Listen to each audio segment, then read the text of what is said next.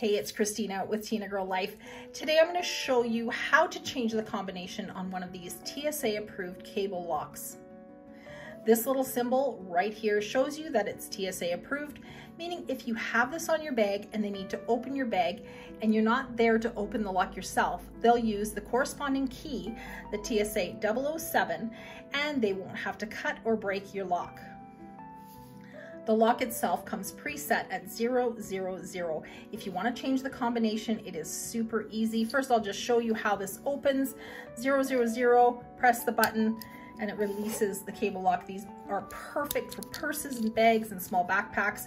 They're great for travel. They're not meant to be Fort Knox. They just kind of keep sticky fingers out of your bags.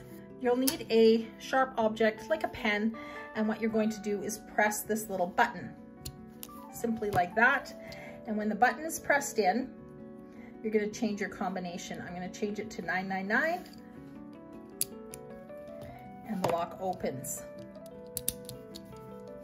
Let's mix it up a bit. It does not open. I'm going to change it back to 000. First, I need to go back to the original number, 999.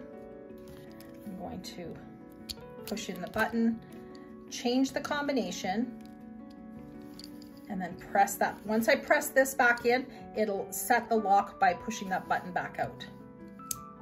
There we go. So the lock is back at 000.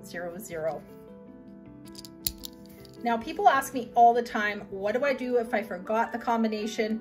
I'm sorry to say your only option is literally to do 001, 002, 003, and I have done this before.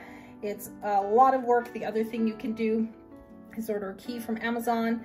This is the 007 TSA approved key, and it does open the lock, but it doesn't solve your problem of not knowing the combination. So I'll post links to these locks and these keys in the description below for you to check out.